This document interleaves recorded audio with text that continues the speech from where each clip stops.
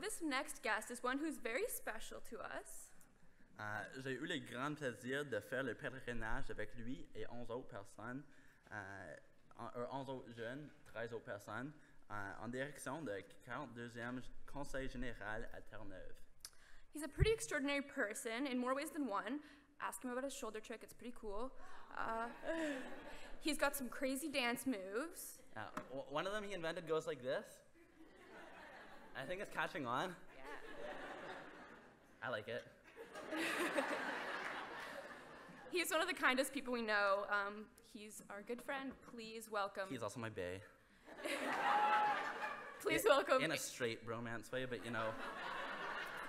Please welcome Aidan Legault.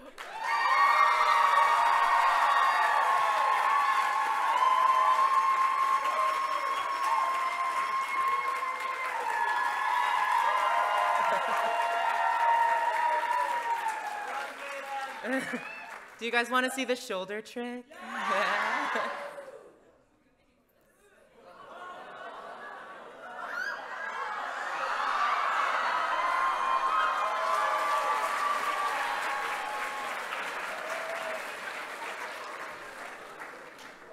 I have a gift. First of all, has everyone got their observer hats? They're free. You should pick them up. I think they're in the gathering room, the multi-purpose room, E104, yeah. Okay, yeah, they're great. I love them. Okay. So good morning, everybody. How are you all doing? Yeah! Rendezvous going well so far? Good. So before we begin, I'd personally like to recognize that the land on which we are gathered now is the traditional territory of the Mohawk Nation.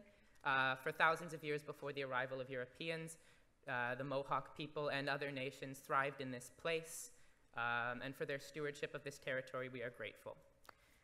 Deuxièmement, je veux dire que le français, ce n'est pas ma langue maternelle, et des fois, j'ai de la difficulté à m'exprimer proprement en français et donner justice à mes mots et à la beauté de la langue. Alors, pour ce matin, je vais laisser la tâche de la traduction au traducteur professionnel. Mais si vous avez des questions en français au fin de la présentation, s'il vous plaît, vous pouvez me les demander. Je ferai de mon mieux de les répondre. Alors, merci. So I'd like to thank all of you for joining me this morning.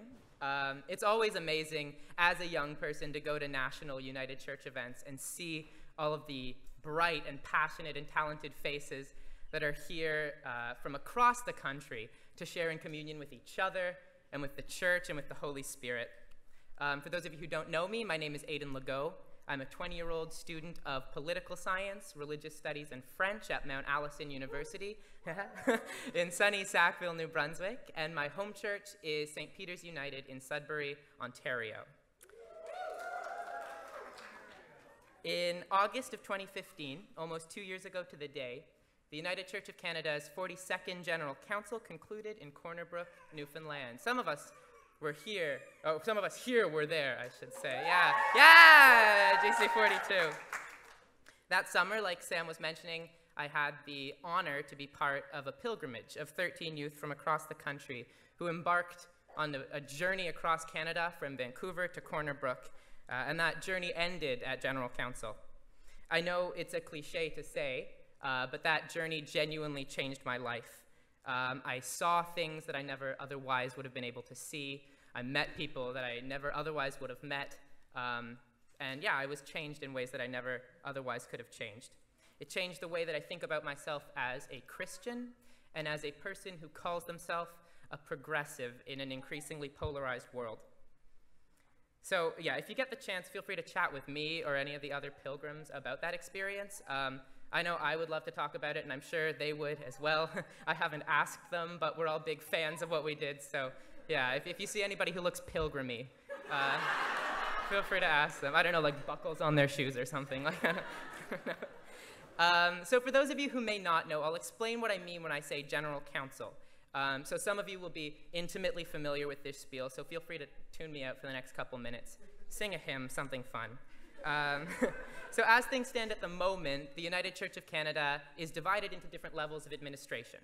So pastoral charges and churches in smaller geographic areas will form presbyteries, And then those presbyteries come together to form larger geographic bodies called conferences, of which there are now 13. And then those conferences send delegates every 3 years to a meeting called the General Council, and those delegates will receive proposals that are brought to the table from all across the country, from different pastoral charges, conferences, and presbyteries, and they'll review that information, they'll debate on it, they'll discuss it, and at the General Council, they'll kind of set the policy and the platform and a lot of the different public positions of the church. So other than the General Council, too, there's this dedicated body of church wizards called the General Council Executive, who works constantly behind the scenes to implement the decisions made at the General Council and to oversee the daily working of the church. So I know this may not be the most interesting topic of conversation for people who aren't big church nerds, but it's thanks to the tireless work of all of these people that we're here today. So yeah, I think they've earned their shout out.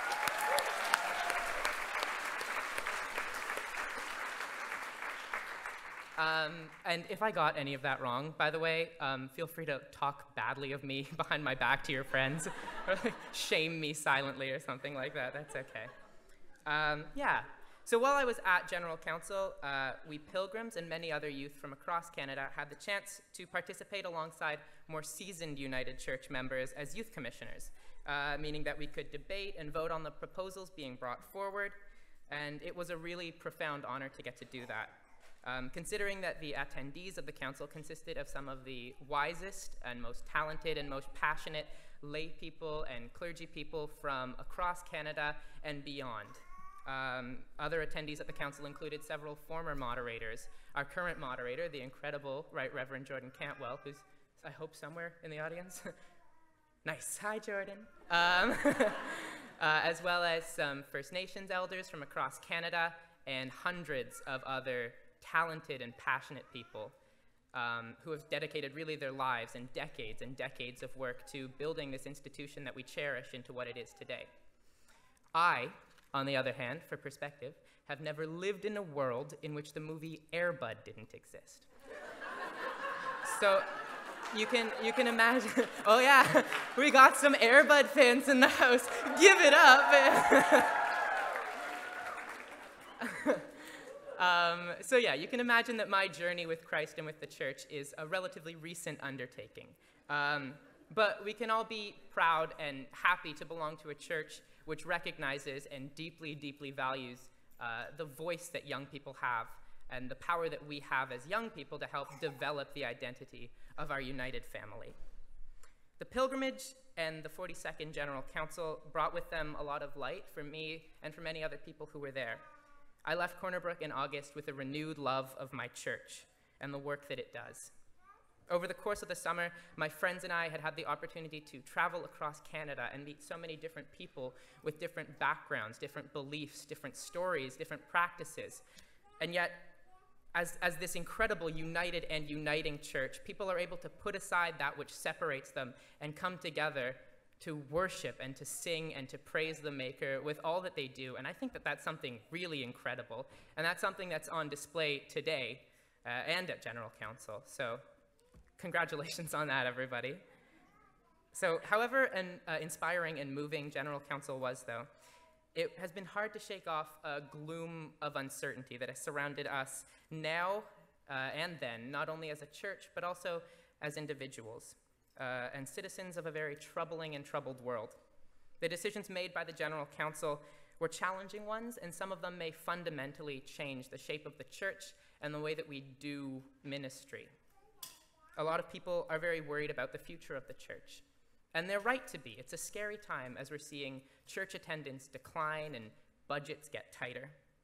But if it's any comfort to anyone, my friends and I, we've seen the people who form this church, and so many of us are gathered here today. I can tell you with absolute certainty that there is a passionate love for humanity that burns in the heart of every churchgoer I have ever spoken to, those both young and old. The people of the United Church have changed Canada and have changed the world before. And I believe with all of my heart that across this country, whatever fate awaits this institution, there are people in cities, in towns, and in villages who will continue to preach the good news of God's unending love to the world until the end of time.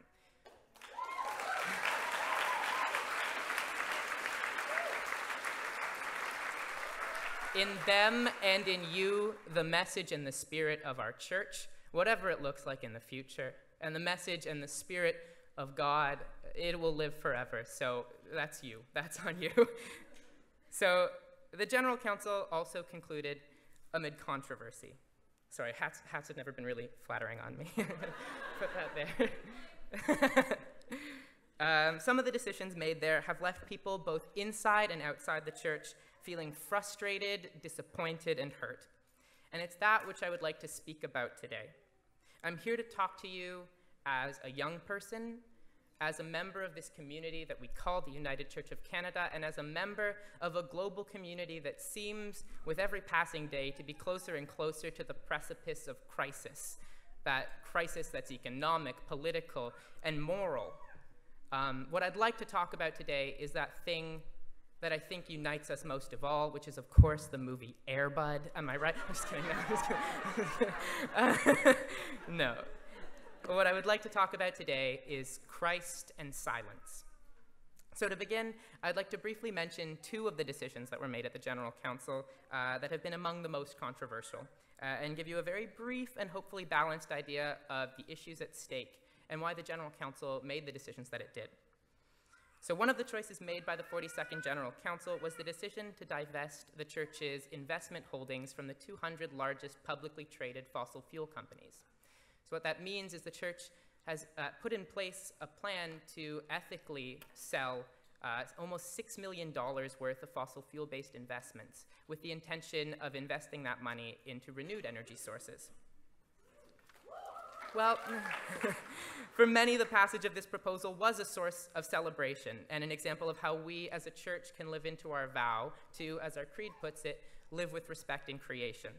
For many others, however, this choice to publicly and deliberately take a stand against big oil and gas companies was a very painful one.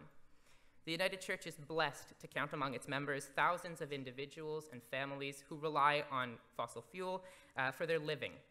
The United Church owes much to these members, as they are often very distant from other settlements, and the love and hospitality that they share with their communities in the name of our church is something that is completely invaluable. So given the dedication that these members of our United Church family have to the work of the church, and the fact that many oil and gas companies are in a state of financial instability resulting from decreasing oil prices and just a very, very complex economic and political global climate, this has resulted in layoffs and uncertainty for these companies and for the families who rely on these companies to make money and to be able to feed themselves.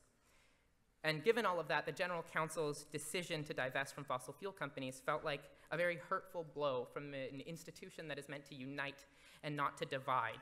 The sadness that they feel is deeply valid, and we as a church must share their burden with them as the world moves into a time murky with uncertainty. But it's important for us also to bear in mind that the decision to divest from fossil fuels was not motivated by an intention to antagonize or to ostracize anyone, least of all the people who have given so much time and energy to our church. Our goal as a church is to move towards a just future in concert with, not in opposition to, the families who are reliant on the fossil fuel industry. Climate change is a very real and very lethal threat to life as we know it, and to life in general, and its effects are being felt across the world and in Canada. Every summer now, our prairies and our forests are catching fire, and soon we won't even think of that as an abnormality. That will just be summer weather, unless we find a way to put a stop to it now. So it's that which the movement towards divestment is meant to stand in opposition to, that degradation of our environment and to the lives and dignity of the people who are affected by that. This is not a movement that was in opposition to any of the good people who currently work in the oil sands, who are cherished and beloved by God as much as any of us. So there is reason to be hopeful that a just future may exist, a future that is just and plentiful and sustainable for everyone on the planet, because we're seeing the number of jobs in renewable energy industries growing each year. We're seeing that now 2/3 of Canada's electricity is being produced by renewable energy sources. And in 2016, governments from across the world signed on to the Paris Climate Change Accords with the intent of reducing carbon emissions and putting a cap on global warming.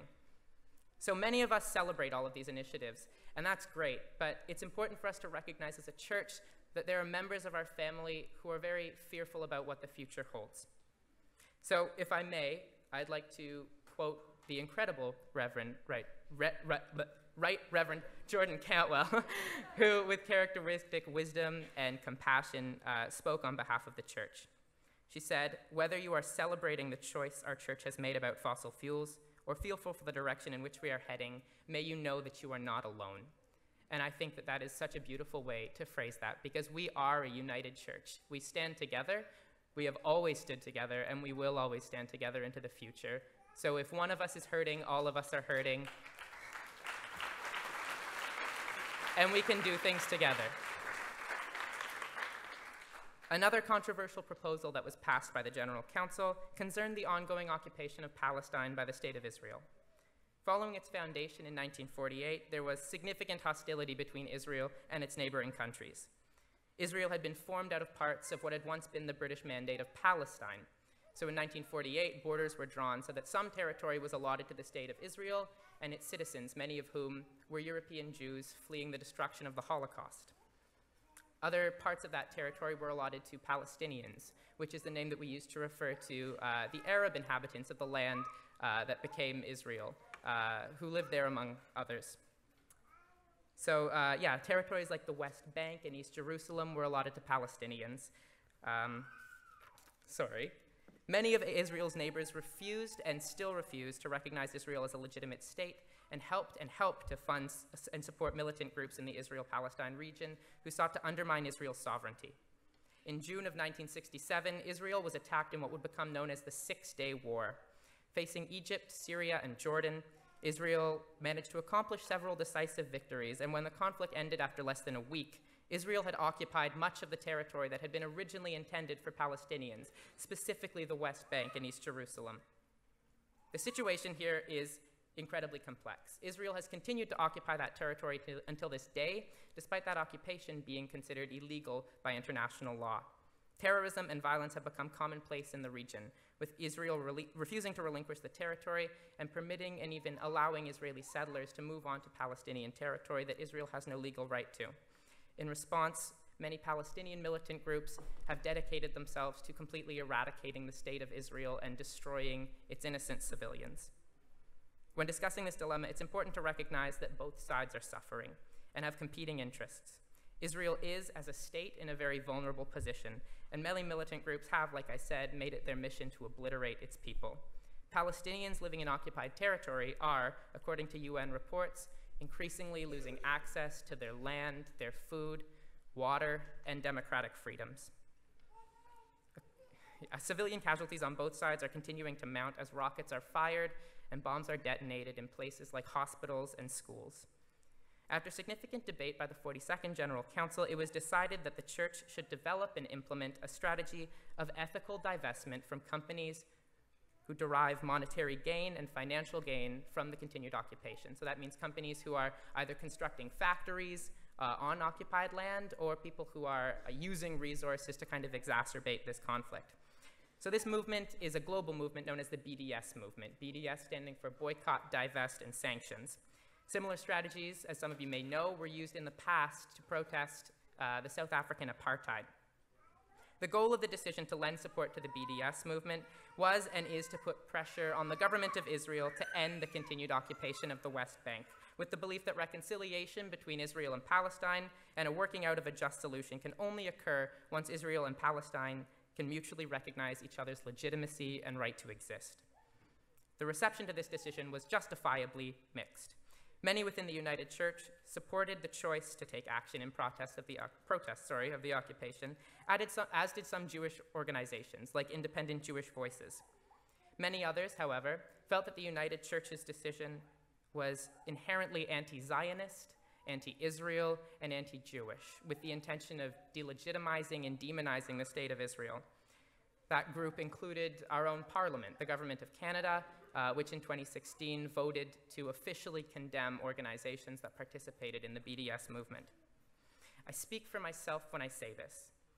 I support the BDS campaign because I believe that it is my duty as a Christian and as a citizen of this planet to seek peace and to resist oppression. So long as Palestinians live under military occupation, peace is unachievable between Israel and Palestine, and Jewish children and Palestinian children will continue to die needlessly. I have a profound respect and admiration for the members of the nation of Israel, both those in the nation-state of Israel and those in diaspora, because I share with them an understanding of God as the source and the power of love, of justice, of righteousness, and of compassion. And it is because of that that I seek, along with the church, a just solution for the conflict between Israel and Palestine. That being said, I recognize that this is a deeply nuanced issue and that there will be those who disagree with me, and that's all right. I hope that in the future all of us can cooperate so that we can try to come to a resolution for this conflict so that civilians will stop dying and people can live in peace. So, that was a lot, I'm sorry. Hopefully we're all roughly on the same page about why these particular difficult decisions were made by the United Church and what the reasoning of the General Council was. There is absolutely room for legitimate and fair debate on both of these issues, and no policy is perfect. However, what I would like to speak to tonight is something that has weighed on me for 2 years now since those decisions were made, and that is the tone of the conversation that has surrounded the criticisms of the United Church's action. Time and time again, in articles and in conversations, I have heard it brought up that the United Church of Canada has no place to speak on issues like climate change or pipelines or the ongoing occupation of Palestine or anything too political. As of 2016 in Parliament's decision, it seems that silence for the United Church is even becoming a matter of legislation. And that has stuck in my throat for 2 years, and I've been chewing over that for a long time now, and I'd like to share with you the words that I've come up with in response to that. The idea of a Christian church remaining silent in the face of injustice is frankly a contradictory statement. The idea of a Christian church remaining politically neutral is a contradiction. Jesus Christ, the founder of our faith, and the one that we seek to emulate both as an institution and as people, was the very furthest thing from politically neutral. Jesus Christ lived during a time of imperialistic militarism and oppression and was born into an empire in which the vast majority toiled endlessly to feed themselves and their family, while the very wealthy lived in luxury and reaped the benefits of their labor, leading to a ballooning divide between the very wealthy and the very poor. Does that sound at all familiar to you? In the face of this unjust system, Jesus was not silent, as he walked with and shared love with people that were broken and rejected, and cured lepers, the lame, and the blind, people deemed by the powerful to be unwanted and unloved by God. Jesus was not silent when, in the Gospel of Matthew, he climbed a mountainside and delivered the Beatitudes, proclaiming, "Blessed are the poor, and blessed are those who hunger and thirst for righteousness." Jesus was a revolutionary, a radical, someone who witnessed the oppression of the poor and of minorities at the hands of powerful people and stood up to civil and religious leaders alike with such a passionate fire that they killed him for it. How can we call ourselves followers of Christ's message today if we allow ourselves to stay quiet in a world so deeply riddled with evil? A world in which children starve to death daily because of our own nation's free market system.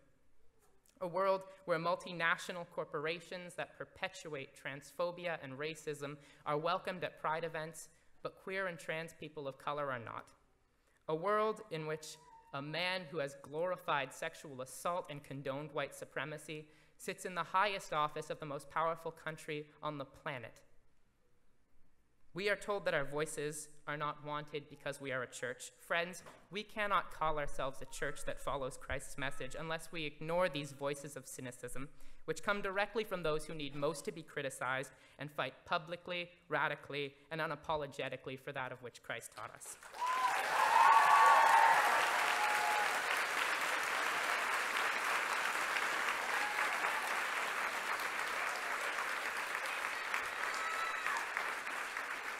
I spoke today of 2 issues that we have been told to be silent on, but like Christ, we must seek as a people and as a church who cherish our faith to recognize and challenge all tyranny where and when we see it.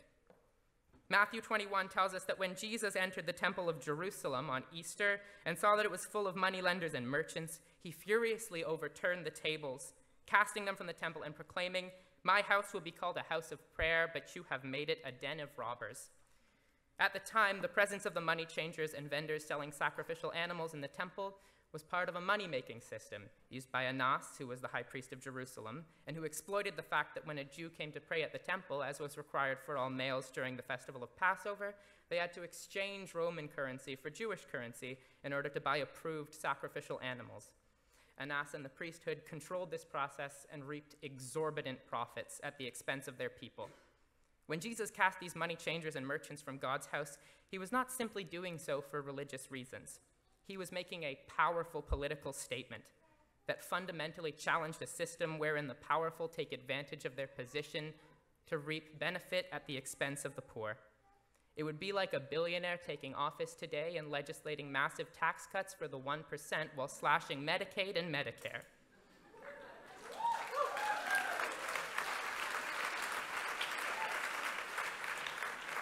If we wish to follow the example of Jesus of Nazareth, we must vocally and unapologetically challenge our own nation's neoliberal economic systems and policies whose complete deregulation of the markets has led to the rich becoming even more absurdly wealthy while the world's poor watch their food vanish and their wages stagnate.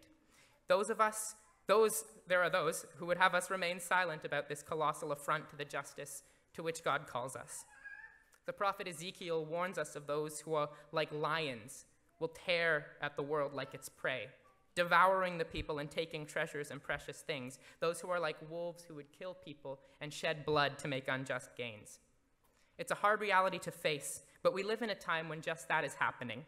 Around the world, corporations and individuals, many of them Canadian, ravage the earth, poison people's water, steal people's land, and violate people's rights.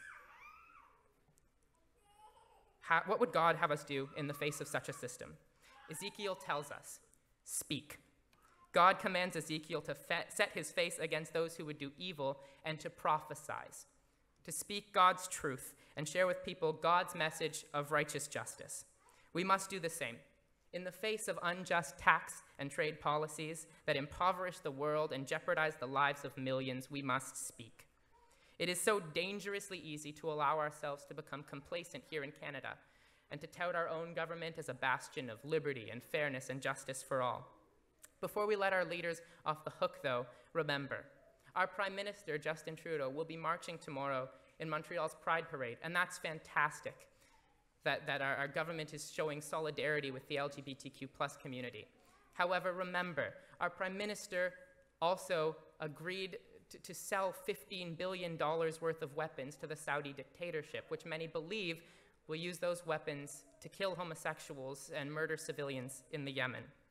Our government promises justice to Indigenous relations, yet has not implemented the policies set out by the UN Declaration on the Rights of Indigenous People, which was passed in 2007, and pushes to build pipelines through traditional Indigenous territory without the consent of the people who live there.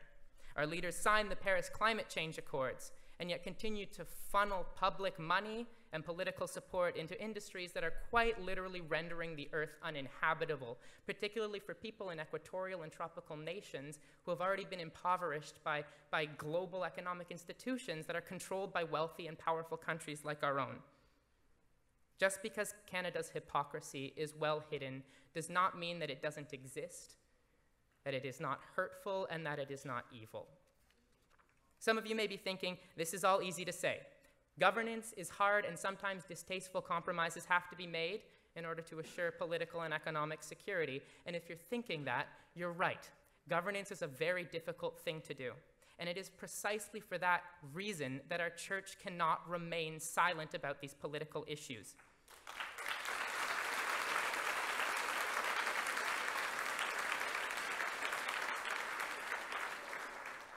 It is our duty to remind our governors, as Christ did, that treating people as commodities is wrong. Grinding the poor into the dust in the name of monetary profit is wrong. Participating in imperialistic warfare is wrong, and no amount of Canadian politeness can change that. So, what can we do? I often see how good we've become as a church and as church members at showing kindness and love to those around us, and it is a beautiful and endlessly important thing for our churches to serve as places of shelter and welcoming to those who need that. However, If we want to live into the ministry of Christ, we have to go further. Kind actions alone will not end people's suffering forever. I love performing random acts of kindness as much as the next kid. They're a great way to show that you love your community and the people around you.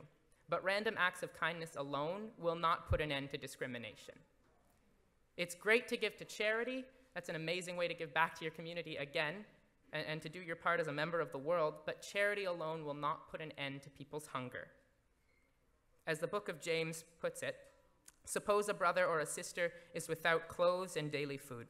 If one of you says to him, "Go, I wish you well, keep warm and well fed," but does nothing about their physical needs, what good is it?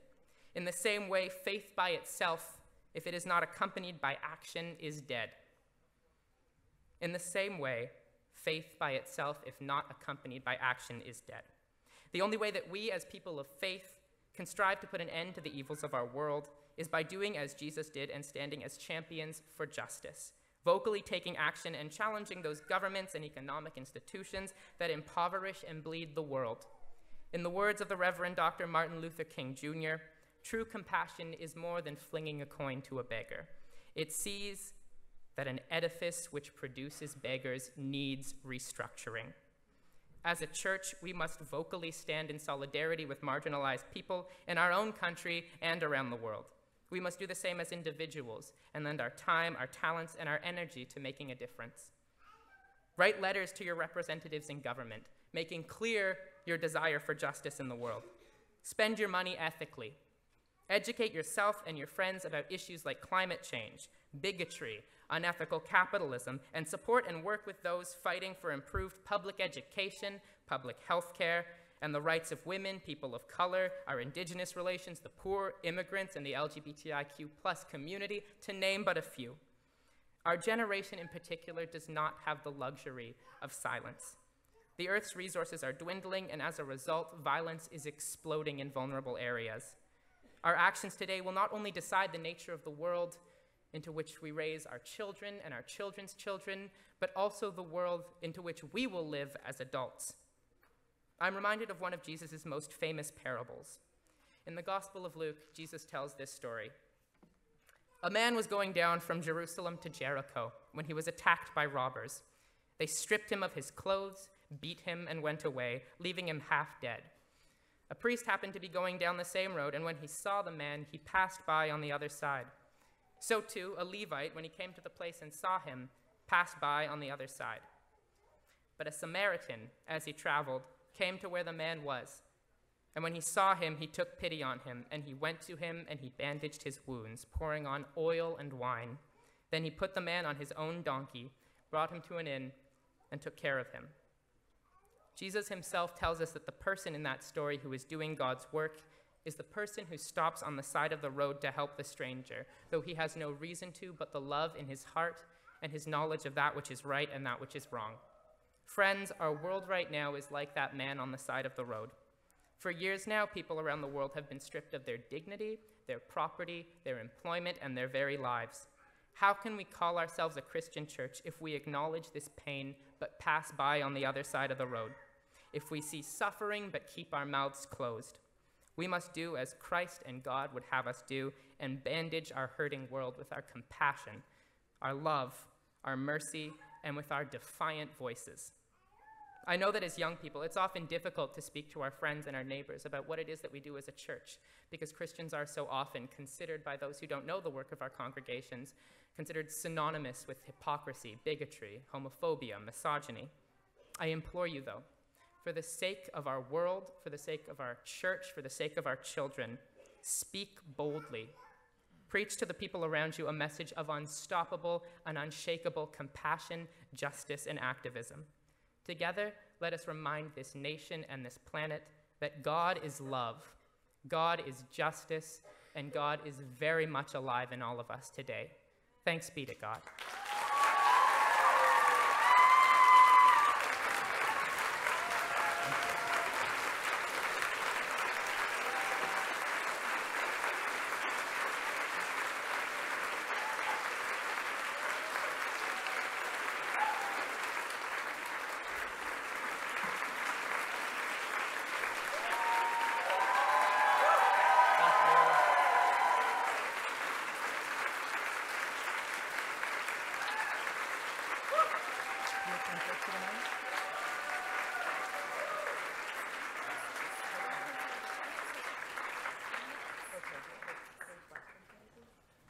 Okay, I think we have time for a very brief Q&A.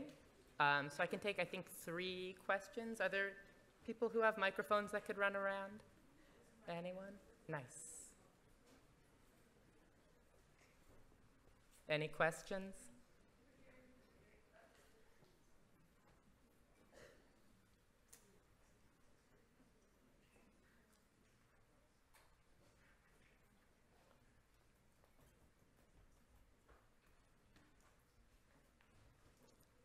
Hi, Mom.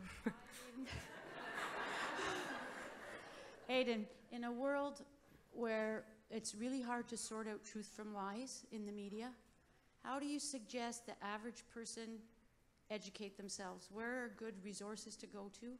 Because your generation know how to use tools that some of us don't who are older. That's a really, really great question. So I have the enormous luxury of being a university student. So I live in a community where I'm able to talk to people who have great knowledge on these subjects, and that's been a real blessing for me. But for other people, a great resource would be something like the internet. If you want to learn more about injustice, there are great resources on there. And I think what's most important when talking about this justice work is hearing the voices of the people who are affected by injustice themselves. I think that those are the most honest and genuine critiques of an unfair system. So, and we're very lucky here with the United Church. We've had the opportunity this week to speak to many people who have faced injustice. Paula, yesterday, for example, is an amazing voice for justice work in South and Central America because she's had that experience. She knows about it. So I would say look online, see if you can find resources like that, or have conversations with people. Go to workshops, attend church events like this, and you'll be able to learn more about what people are going through around the world and what we can do as people to change that. I hope that's a reasonable answer.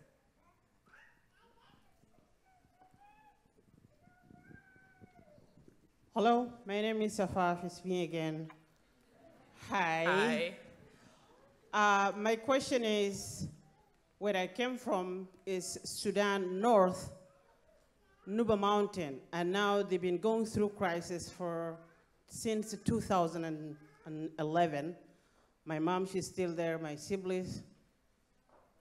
I want to reach out people to know what's going on in North Sudan right now, every day, every minute. People are dying. My mom, now I talked to her a month ago, now they ran out of salt. They don't have salt anymore. They're using kind of herbs. They have a test for salt.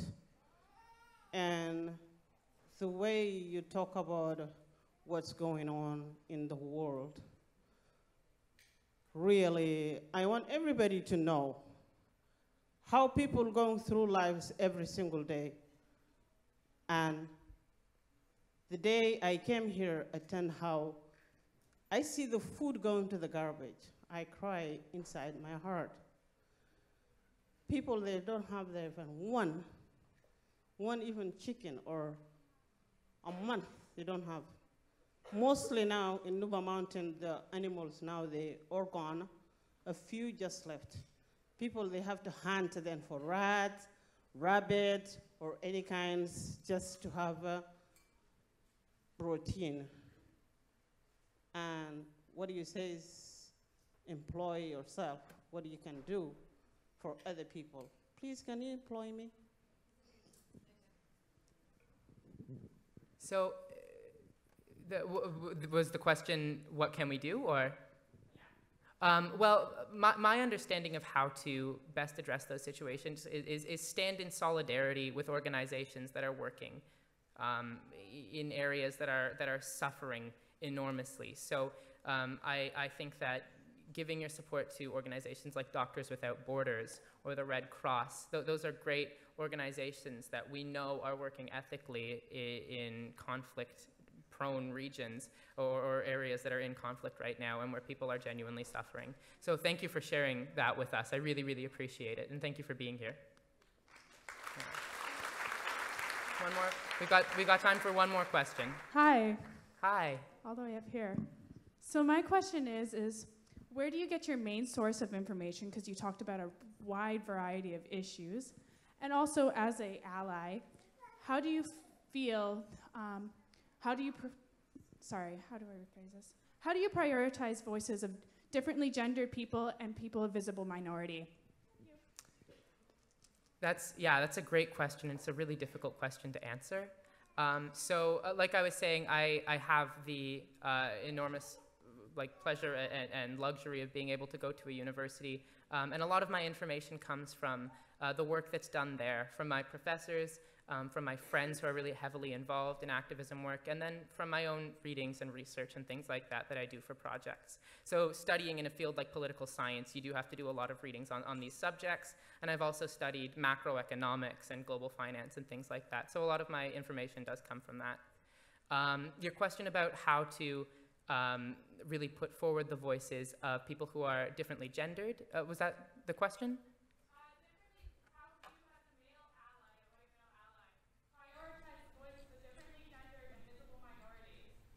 Yeah, so letting people speak. Yeah, how do you use your privilege for good? That's a great way, yeah. So oftentimes the best way to do that is, as a white male ally, closing your mouth, and in groups, letting people, and I know I'm doing a really bad job of that right now because I was asked to speak here, I apologize. But yeah, keep closing your mouth and letting people who are often not heard be heard.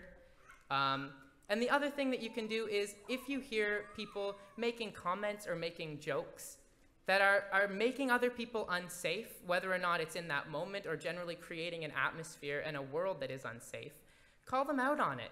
If you are in a position where you are safe to be able to make those statements because you're not going to be judged or targeted because of it, and oftentimes that's the situation that white people and men are in, then yeah, raise your voice. Comment when people make misogynistic jokes or homophobic jokes or transphobic jokes, or just comments that you know are wrong. Like I was saying, we're told to prophesize, to speak, and to share God's truth, and God's truth is one that all people are valued, beloved, and equal. And it's our job to say that, yeah.